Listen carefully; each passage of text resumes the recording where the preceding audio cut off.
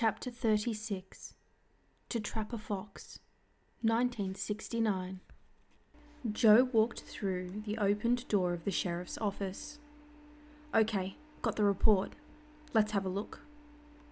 Both men scanned quickly to the last page. Ed said, "That's it. A perfect match. Fibers from her hat were on Chase's jacket as he lay dead." The sheriff slapped the report across his wrist, then continued.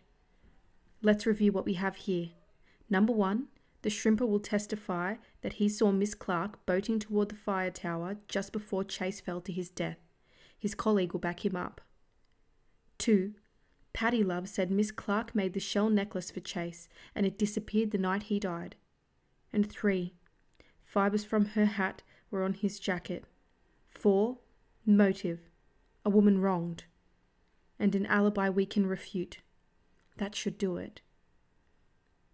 "A better motive might help," Joe said. "Being jilted doesn't seem like enough." "It's not like we're finished with the investigation, but we have enough to bring her in for questioning. Probably enough to charge her. We'll see how it goes once we get her here." "Well, that's the problem, isn't it? How? She outrun everybody for years. Truant officers, census takers, you name it, she'll outwit 'em, including us. We all got out there chasing her through the swamp grass. We will make fools of ourselves." "I'm not afraid of that. Just because nobody else could catch her doesn't mean we can't. But that wouldn't be the smartest way of doing it. I say we set a trap." "Oh yeah, well," the deputy said, "I know a thing or two about trapping, and when you got to trap a fox, it's usually the trap that gets foxed. It's not like we have surprise on our side. We've been out there knocking on her door enough to scare off a brown bear. What about the hounds? That'd be a sure thing." The sheriff was silent for a few seconds. "I don't know. Maybe I'm getting old and soft at the grand old age of 51, but running down a woman with hounds for questioning doesn't seem right. It's fine for escaped convicts, people already convicted of some crime, but like everybody else, she's innocent until proven guilty. I can't see setting hounds on a female suspect. Maybe as a last resort, but not yet." "Okay, well, what kind of trap?" "That's what we've got to figure out." On December 15th, as Ed and Joe discussed options of how to bring Kaya in, someone knocked on the door. The large form of a man loomed behind the frosted glass. "Come on in," the sheriff said. As the man stepped inside, Ed said, "Well, hello, Rodney. What can we do for you?" Rodney Horn, a retired mechanic, spent most of his days fishing with his pal Denny Smith. The villagers knew him as quiet and settled, always in bib overalls. Never missed church, but wore his overalls there as well, with a nice fresh shirt, iron and starched stiff as a plank by his wife Elsie. Rodney took off his felt hat and held it in front of his belly. Ed offered him a chair, but Rodney shook his head. "This won't take long," he said. "Just something a bit relevant about the Chase Andrews thing." "What you got?" Joe asked. "Well, it was a while back now. Me and Denny were out fishing on August 30 this year, and we seen something out at Cypress Cove. Think it might be of interest to you." "Go ahead," the sheriff said. "But please sit down, Rodney. We'd all feel a bit more comfortable if you sat." Rodney took the chair offered, and for the next 5 minutes told them his story. After he left, Ed and Joe looked at each other. Joe said, "Well, now we got motive. Let's get her in here." Chapter 37. Grey Sharks, 1969. Just days before Christmas, and earlier in the morning than usual, Kaya motored slowly and quietly toward Jumpin's. Ever since the sheriff or his deputy had been sneaking out to her place, trying to catch her at home, failed efforts she observed from the palmettos, she'd bought her gas and supplies before first light, when only fishermen were about. Now, low clouds scudded just above the sloshing sea, and to the east a squall, twisted tightly like a whip, threatened from the horizon. She'd have to finish at Jumpin's quickly and get home before it hit. From a quarter of a mile out, she saw his wharf billowed with fog. She slowed even more and looked around for other boats in the soggy quiet. Finally, about 40 yards out, she could see Jumpin's form in the old chair leaning against the wall. She waved. He did not. He did not stand. He shook his head slightly, just a whisper. She let go of the throttle. She waved again. Jumpin stared at her but did not move. Jerking the stick, she turned abruptly back toward the sea. But coming in from the fog was a large boat, the sheriff at the helm, another couple of boats flanking, and just behind him, the squall. Gunning her engine, she threaded the needle between the oncoming rigs, her boat banging whitecaps as she raced for the open sea. She wanted to cut back toward the marsh, but the sheriff was too close. He'd catch her before she got there. The sea no longer swelled in symmetrical waves, but tossed in confusion. The water grew meaner as the edge of the storm engulfed her. In seconds it released a torrent. She was soaked through, long strands of her hair stringing across her face. She turned into the wind to keep from capsizing, but the sea pushed over the bow. Knowing their boats were faster, she hunched forward into the ragged wind. Maybe she could lose them in this soup, or dive into the sea and make a swim for it. Her mind raced through the details of jumping in, which seemed her best chance.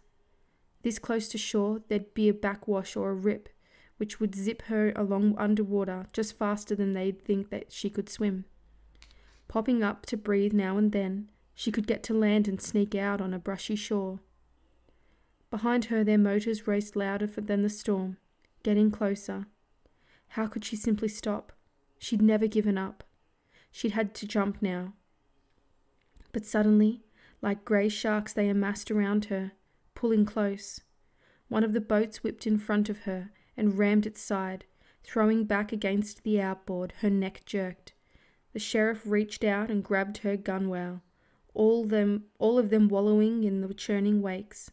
2 men swung into her boat and the deputy said, "Miss Catherine Clark, you're under arrest for the murder of Chase Andrews. You have the right to remain silent." She didn't hear the rest of it. No one hears the rest of it. Chapter 38. Sunday Justice, 1970. Kaya's eyes blinked shut against sharp light that poured from overhead lamps and windows as tall as the ceiling. For 2 months she lived in dimness, and now, opening her eyes again, caught a soft edge of the marsh outside. Rounded oaks sheltering shrub-sized ferns and winter holly. She tried to hold the vital green a second longer, but was led by a firm hand toward a long table and chairs where her attorney, Tom Milton, sat. Her wrists were cuffed in front, forcing her hands into an awkward prayer pose. Dressed in black slacks and a plain white blouse, with a single braid falling behind her shoulder, she didn't turn her head to look at the spectators.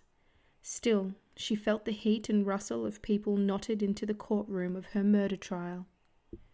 Could sense people's shoulders and heads waggling to catch a glimpse of her, to see her in handcuffs.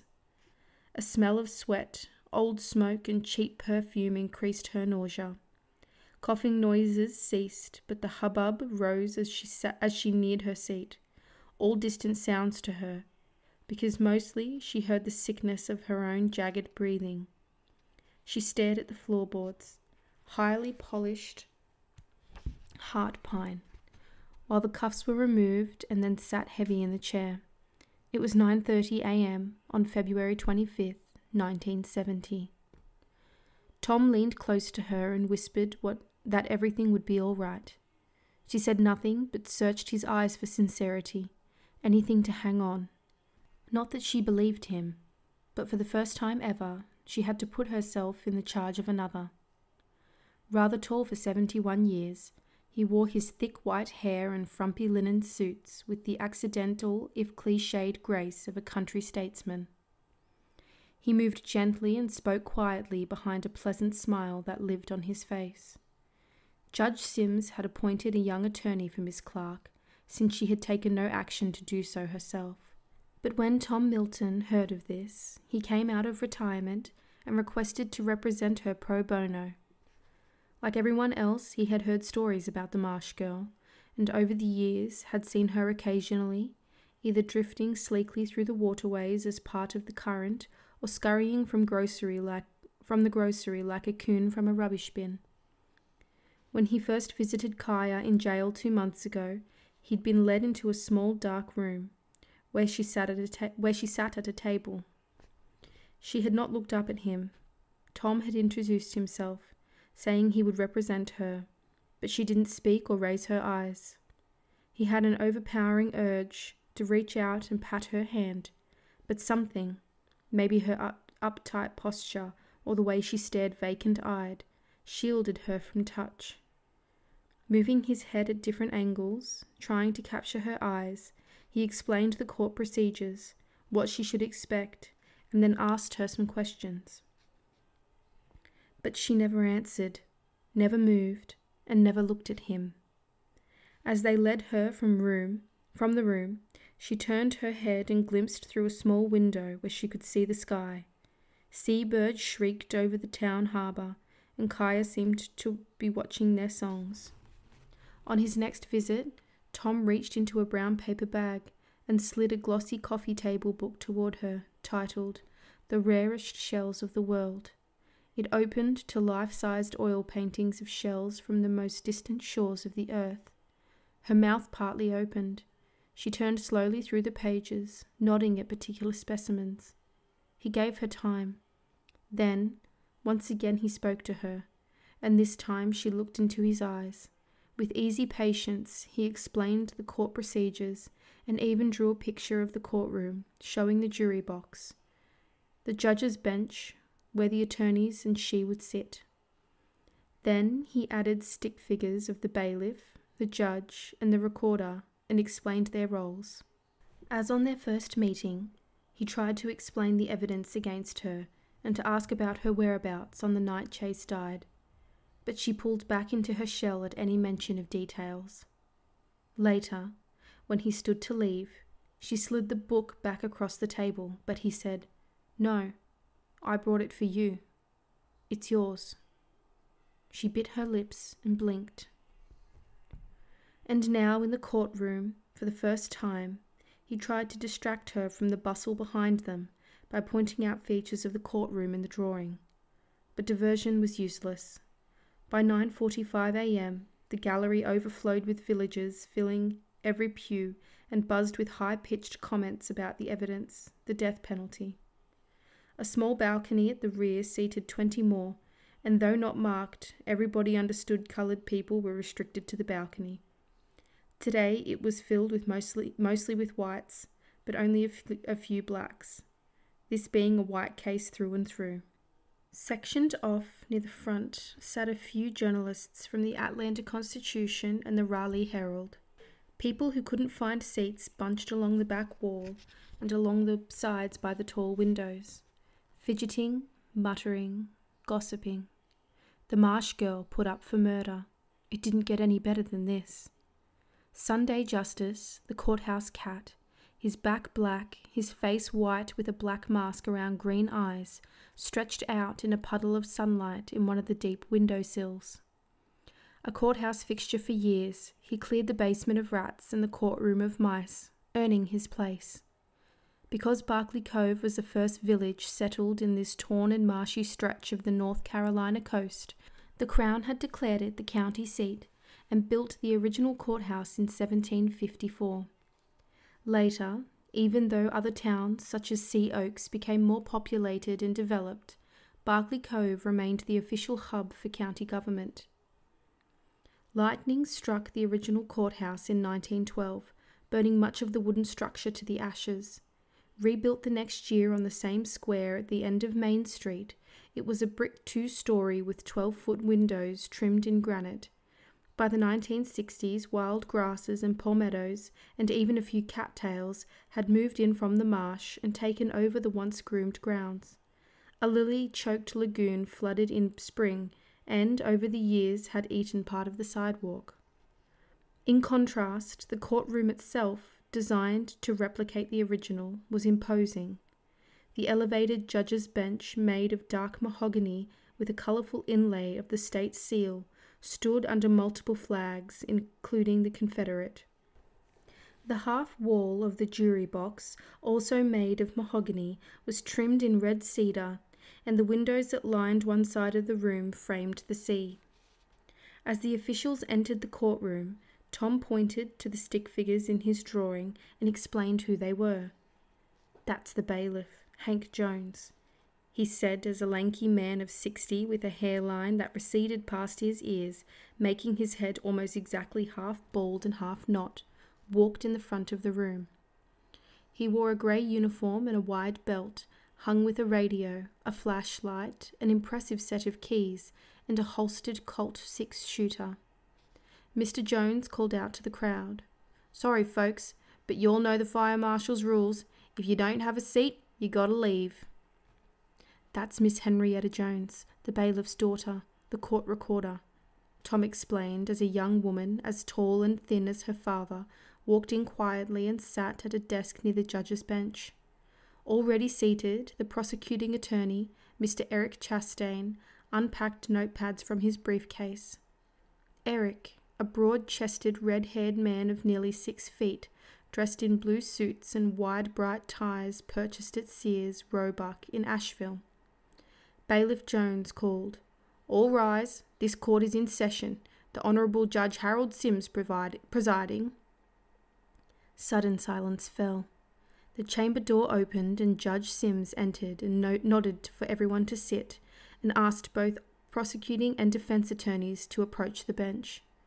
A large-boned man with a round face and bold white sideburns, he lived in Sea Oaks, but had officiated over Barclay Cove cases for 9 years. He was generally considered to be a no-nonsense, level-headed and fair arbitrator. His voice boomed across the room. "Mr. Milton, your motion to relocate this trial to another county on the grounds that Miss Clark cannot get a fair trial due to prejudices against her in this community is denied. I accept that she has lived in unusual circumstances and been subjected to some prejudice, but I see no evidence that she has endured more prejudices than many people on trial in small towns all across this nation, and some large towns for that matter. We will proceed here and now." Nods of approval eased through the room as the attorneys returned to their seats. He continued, "Catherine Danielle Clark of Barclay County, North Carolina, you are charged with the murder in the first degree of Charles Lawrence Andrews, formerly of Barclay Cove. First-degree murder is defined as premeditated act, and, in such cases, the state is allowed to seek the death penalty. The prosecutor has announced that they will do so if you are found guilty." The room murmured. Tom seemed to have inched slightly closer to Kaya, and she didn't deny herself that comfort. "We will begin the jury selection." Judge Sims turned toward the first 2 rows filled with potential jurors. As he read off the list of rules and conditions, Sunday Justice jumped from the windowsill with a thud, and in one fluid motion leapt onto the judge's bench. Absent-mindedly, Judge Sims stroked the cat's head as he continued. "In capital cases, the state of North Carolina allows a juror to be excused if he or she does not believe in the death penalty. Please raise your hand if you will not or cannot impose the death penalty if a guilty verdict is delivered." No hands were raised. "Death penalty" was all Kaya heard. The judge continued, "Another legitimate reason to be excused from the jury is if you have now or had in the past such a close relationship with either Miss Clark or Mr. Andrews that you cannot be objective in this case. Please let me know if you feel this is true." From the middle of the second row, Miss Sally Culpepper lifted her hand and stated her name. Her grey hair was pulled back severely in a tiny knot, and her hat, suit, and shoes bore the same dull brown. "All right, Sally, tell me what's on your mind," the judge said. As you know, I was the truant officer for Berkeley County for nearly 25 years. Miss Clark was one of my cases, and I had some dealings with her. Or tried to. Kaya couldn't see Miss Culpepper or anyone in the main gallery unless she turned around, which of course she'd never do.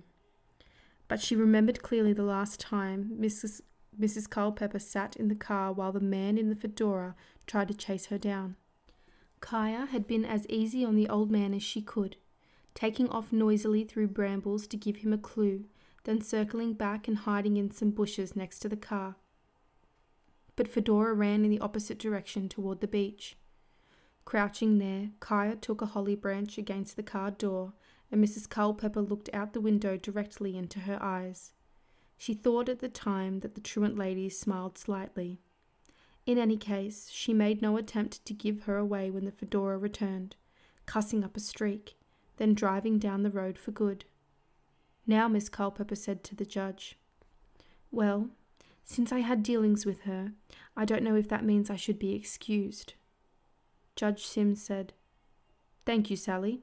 Some of you may have dealt with Miss Clark in the shops or in official ways, as in Miss Culpepper's case, the truant officer. The point is, can you listen to the testimony given here and decide whether she's guilty or innocent based on evidence, not on past experience or feelings?" "Yes, sir. I'm sure I can do that, Your Honour." "Thank you, Sally. You can stay." By 11:30, 7 women and 5 men sat in the jury box. From there, Kaya could see them and stole glances at their faces. Most of them she recognised from the village, though she knew few of the names. Mrs. Culpepper sat squarely in the middle and gave slight comfort to Kaya. But next to her sat Teresa White, blonde wife of the Methodist preacher, who years ago had rushed from the shoe shop to whisk her daughter away from Kaya as she stood on the curb after having lunch at the diner with Pa, the one and only time. Mrs. White, who had told her daughter that Kaya was dirty, now sat in the jury. Judge Sims called for a recess at around 1 p.m. The diner would bring over tuna fish, chicken salad, and ham sandwiches for the jurors, who would sit and eat in the deliberation room. To be fair to the town's 2 eating establishments, the doggone beer hall would deliver hot dogs, chili, and shrimp po' boys on alternative days. They always bought something for the cat too. Sunday Justice preferred po' boys. Chapter 39. Chase by Chance. 1969. A fog was lifting from an August morning in 1969 as Kaya motored to a remote peninsula the locals called Cypress Cove, where she had once seen rare toadstools. August was late for mushrooms, but Cypress Cove was cool and moist, so perhaps she could find the rare species again. More than a month had passed since Tate had left the compass for her on the feather stump, and though she had seen him in the marsh, she hadn't ventured close enough to thank him for the gift. Neither had she used the compass, though it was tucked safely in one of the many pockets of her knapsack. Moss-draped trees hugged the bank, and their low-hanging limbs formed a cave close to the shore, through which she glided, searching the thickets for small orange mushrooms on slender stalks. And finally she saw them, bold and brilliant, clinging to the sides of an old stump, and after beaching her boat, sat cross-legged in the cove, drawing them. Suddenly she heard footsteps on the duff and then a voice. "Well, look who's here, my marsh girl." Whirling around, standing at the same time, she stood face to face with Chase. "Hello, Kaya," he said. She looked around. How had he gotten here? She'd heard no boat. He read her question. "I was fishing, saw you pass, so landed over yonder on the other side." "Please just go," she said, stuffing her pencils and pad in the knapsack. But he put his hand on her arm. "Come on, Kaya. I'm sorry about how things turned out." He leaned in, wisps of breakfast bourbon on his breath. "Don't touch me. Hey, I said I'm sorry. You knew we couldn't get married. You never could live near town. But I always cared about you. I stayed by you." Stayed by me? What does that mean? Leave me alone. Kaya tucked the knapsack under her arm and walked toward the boat, but he grabbed her arm, holding hard. Kaya, there'll never be anybody else like you, never, and I know you loved me. She ripped her arm from his hands. You're wrong. I'm not sure I ever loved you. But you talked to me about marriage, remember? You talked about building a house for you and me. Instead, I found out about your engagement to somebody else in the newspaper. Why'd you do that? Why, Chase? Oh, come on, Kaya. It was impossible. You must have known it wouldn't work. What's wrong with how things were? Let's go back to what we had. He reached for her shoulders and pulled her toward him. Let go of me! She twisted, tried to yank away, but he gripped her with both hands, hurting her arms. He put his mouth on hers and kissed her. She threw her arms up, knocking his hands away. She pulled her head back, hissing, Don't you dare! There's my lynx, wilder than ever. Grabbing her shoulders, he clipped the back of her knees with one of his legs and pushed her to the ground. Her head bounced hard on the dirt. I know you want me, he said, leering. No, stop, she screamed. Kneeling, he jammed his knee to her stomach, knocking the breath from her as he unzipped his jeans and pulled them down. She reared up, pushing him with both hands. Suddenly, he slugged her face with his right fist. A sick popping sound rang in her head. Her neck snapped back and her body was thrown backward onto the ground, just like Pa hitting Ma. Her mind blanked for a few seconds against pounding pain. Then she twisted and turned, trying to squirm out from under him, but he was too strong.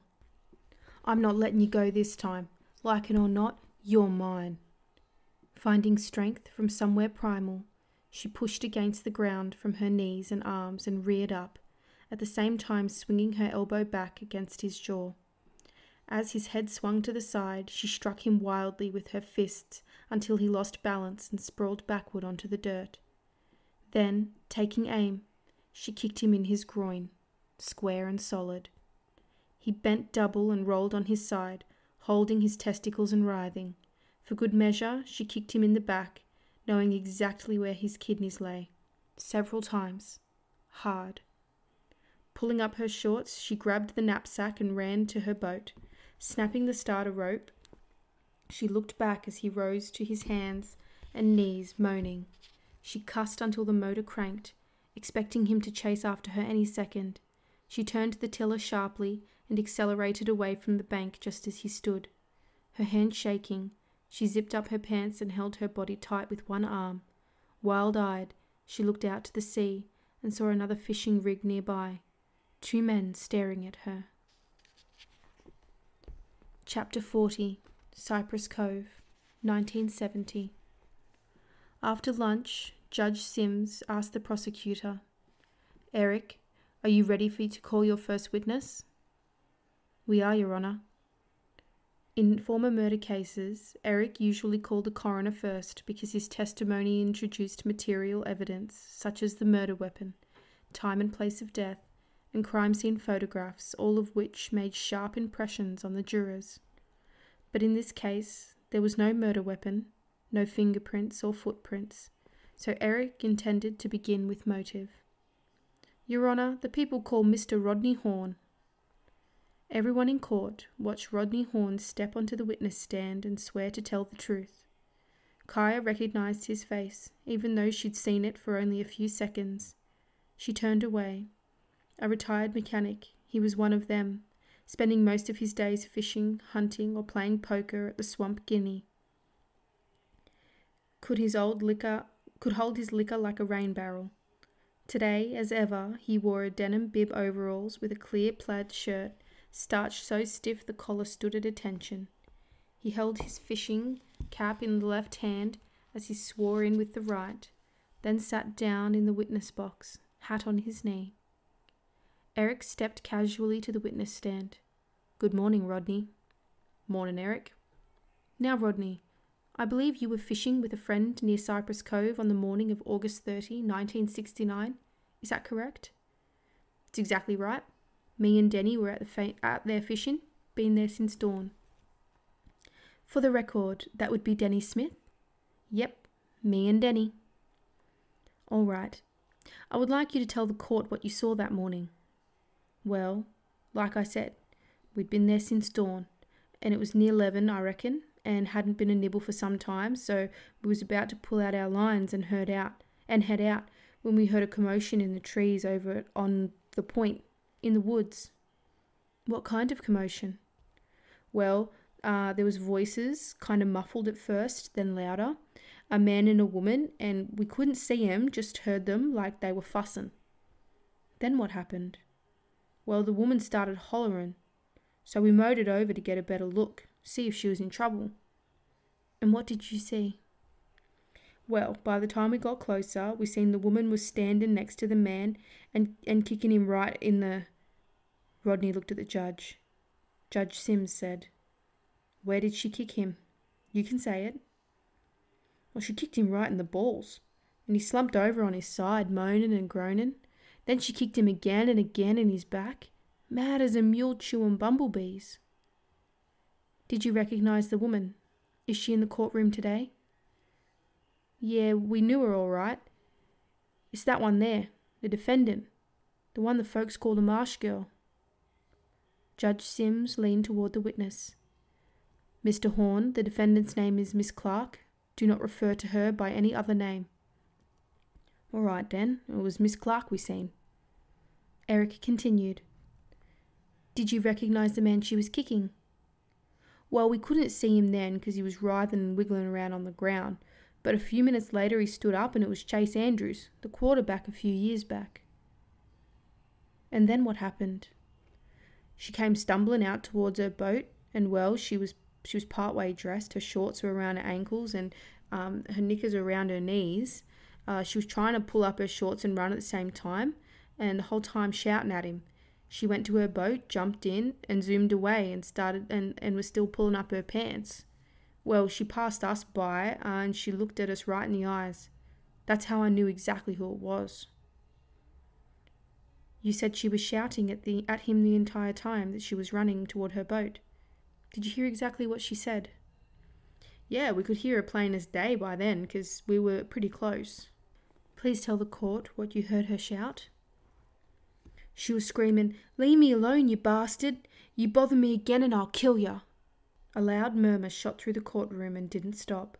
Judge Sims banged his gavel. That's it. That'll do it. Eric said to his witness, "That will be all. Thank you, Rodney. No further questions. Your witness." Tom brushed past Eric and stepped to the witness stand. Now, Rodney, you testified that at first, when you heard those muffled, loud voices, you couldn't see what was going on between Mrs. Clark and Mr. Andrews. Is that correct? That's right. We couldn't see him till we moved up some. And you said the woman, who you later identified as Miss Clark, was hollering as if she was in trouble, correct? Yeah. You didn't see any kissing or sexual behaviour between the two consenting adults? You heard a woman shouting like she was being attacked, as if she was in trouble. Isn't that correct? Yeah. So isn't it possible that when Miss Clark kicked Mr. Andrews, she was defending herself? A woman alone in the woods against a very strong, athletic man? A former quarterback who attacked her? Well, yeah, I reckon that's possible. No further questions. Redirect? Yes, Your Honour, Eric said, standing up to the prosecution table. So, Rodney, no matter whether certain behaviour was consensual or not between the two of them, is it accurate to say that the defendant, Miss Clark, was extremely mad at the deceased, Chase Andrews? Oh, yeah, plenty mad. Mad enough to scream that if he bothered her again, she would kill him. Isn't that correct? Yeah, that's how it was. No further questions, Your Honour. Chapter 41. A Small Herd, 1969. Kaya's hands fumbled at the tiller as she looked back to see if Chase was following in his boat from Cypress Cove. She motored fast to her lagoon and limp ran to the shack on swelling knees. In the kitchen she dropped to the floor, crying, touching her swollen eye and spitting grit from her mouth. Then listened for sounds of him coming, She had seen the shell necklace. He still wore it. How could that be? "You're mine," he'd said. He'd be mad as hell that she'd kicked him, and he'd come for her. He might come that day, or wait for night. She couldn't tell anybody. Jumpin' would insist they call the sheriff, but the law would never believe the Marsh girl over Chase Andrews. She wasn't sure what the two fishermen had seen, but they'd never defend her. They'd say she had it coming because before Chase left her, she'd been smooching with him for years, behaving unladylike. Actin' the hoe, they'd say. Outside the window, the wind howled from the sea, and she worried that she'd never hear his motor coming. So moving slowly from the pane, she packed biscuits, cheese and nuts in her knapsack, head low against a manic gale, hurried through cordgrass along channels toward the reading cabin. The walk took 45 minutes, and at every sound her sore and stiff body flinched, and her head jerked to the side, scanning the undergrowth. Finally, the old log structure, up to its knees in tall grass and clinging to the creek bank, whispered into view. Here the wind was calmer, the soft meadow quiet. She'd never told Chase about her hideout, but he might have known about it. She wasn't sure. The pack rat smell was gone. After the ecology lab hired Tate, he and Scupper fixed up the old cabin so he could stay overnight on some of his expeditions. They had shored up the walls, straightened the roof, and bought in basic furniture: a small quilt-covered bed, a cook stove, a table and chair. Pots and pans hung from the rafters. Then, out of place and plastic covered, a microscope sat on the folding table. In the corner, an old metal trunk stored tins of baked beans and sardines. Nothing to bring the bears in. But inside she felt trapped, unable to see if Chase was coming, so she sat on the edge of the creek, searching the grassy waterland with her right eye. The left was swollen shut. Downstream, a herd of 5 female deer ignored her and wandered along the water's edge, nibbling leaves. If only she could join in, belong to them. Kaya knew it wasn't so much that the herd would be incomplete without one of its deer, but that each deer would be incomplete without her herd. One lifted her head, dark eyes searching north into the trees, stomping her right front foot, and then the left. The others looked up, then whistled in alarm. Instantly, Kaya's good eye probed the forest for signs of Chase or some other predator. But all was quiet.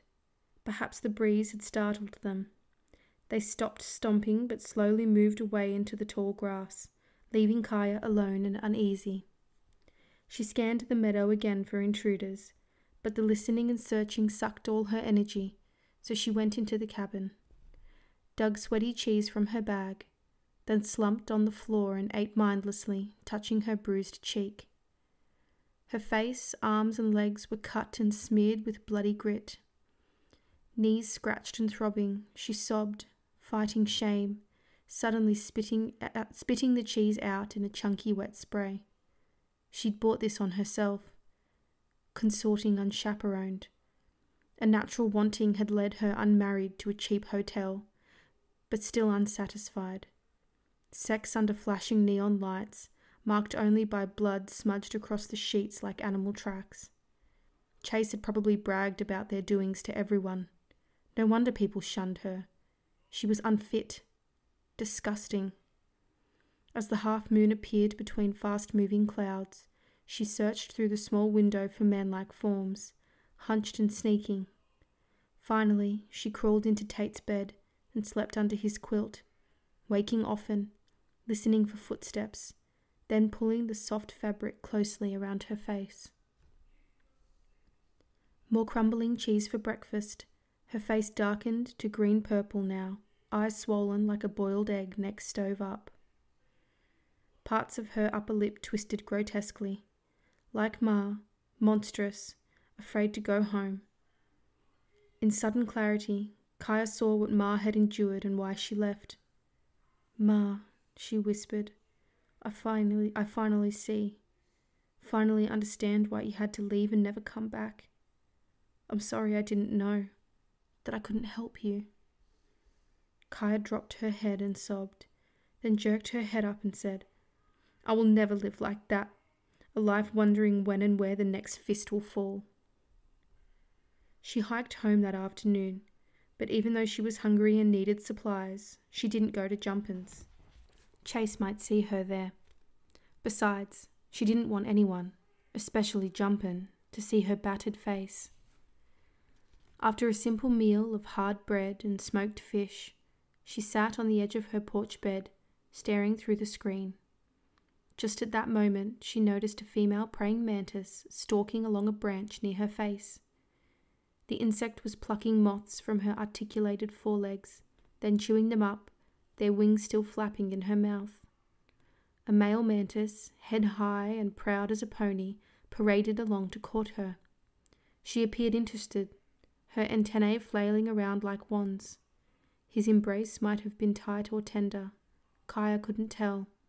But while he probed about with his copulatory organ to fertilize her eggs, the female turned back her long, elegant neck and bit his head off. He was so busy humping he didn't notice. His neck stump waved about as he continued his business, and she nibbled on his thorax and then his wings. Finally, his last foreleg protruded from her mouth as his headless, heartless lower body copulated in perfect rhythm. Female fireflies draw in strange males with dishonest signals and eat them. Mantis females devour their own mates. Female insects, Kaya thought, know how to deal with their lovers.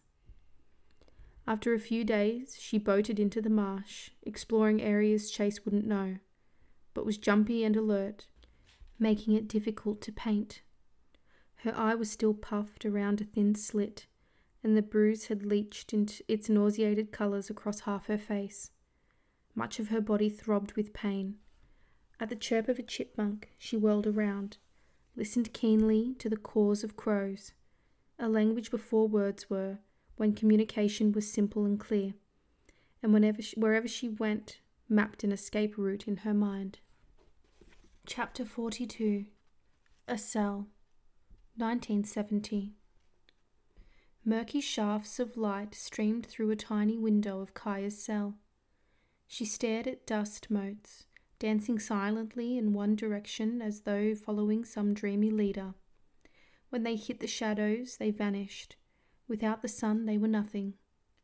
She pulled the wooden crate, her only table, under the window, which was about 7 feet above the floor. Dressed in a grey jumpsuit that said County Inmate printed on the back, she stood on the crate and stared at the sea, just visible beyond the thick glass and bars. White caps slapped and spat, and pelicans, heads turning for fish, flew low over the waves. If she stretched her neck far to the right, she could see the dense crown of the marsh's edge. Yesterday, she had seen an eagle dive and twist toward a fish. The county jail consisted of 6 12-by-12 cells in a cement block, one-story building behind the sheriff's office at the edge of town. The cells were in a row down the length of the building, only on one side so inmates couldn't see one another. 3 of the walls were damp cement blocks, the 4th was made of bars, including the locked door. Each cell had a wooden bed with a bumpy cotton mattress, a feather pillow, sheets, 1 grey wool blanket, a sink, and a wooden crate table, plus a toilet. Over the sink was not a mirror, but a picture of Jesus, framed there by the Ladies' Baptist Auxiliary. The only allowance made for her, the first female inmate, other than overnighters, in years, was a grey plastic curtain that could be pulled around the sink and toilet. For 2 months before the trial, she had been held in the cell without bail because of her failed attempt to escape the sheriff in her boat. Kaya wondered who started using the word cell instead of cage.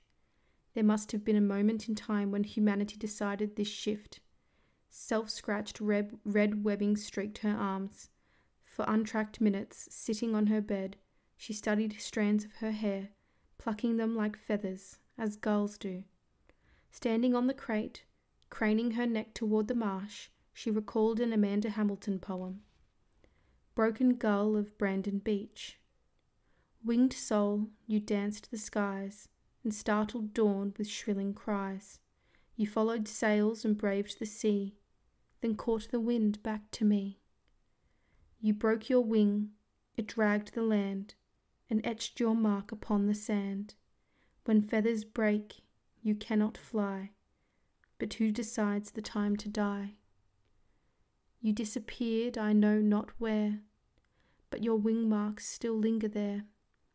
A broken heart cannot fly, but who decides the time to die?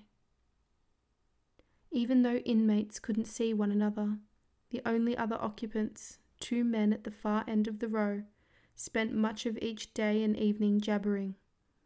Both were doing 30 days for starting a fight, which ended in broken bar mirrors and a few bones, over who could spit the farthest at the doggone beer hall. Mostly they lay on their beds, calling to each other from their adjoining cells, sounding like drum squatters. Much of the banter was gossip they'd heard about Kaya's case from their visitors, especially her odds of getting the death penalty, which had not been issued in the county for 20 years, and never to a woman. Kaya heard every single word. Being dead didn't bother her. They couldn't scare her with threats of ending this shadow life. But the process of being killed by another's hands, planned out and set to schedule, was so unthinkable it stopped her breath. Sleep avoided her, slinking around the edges, then darting away. Her mind would plunge along deep walls of sudden slumber, and an instant of bliss. Her body would shudder her awake. She stepped down from the crate and sat on the bed, knees tucked under her chin. They'd brought her here after court, so it might be 6 by now. Only 1 hour passed, or maybe not even that.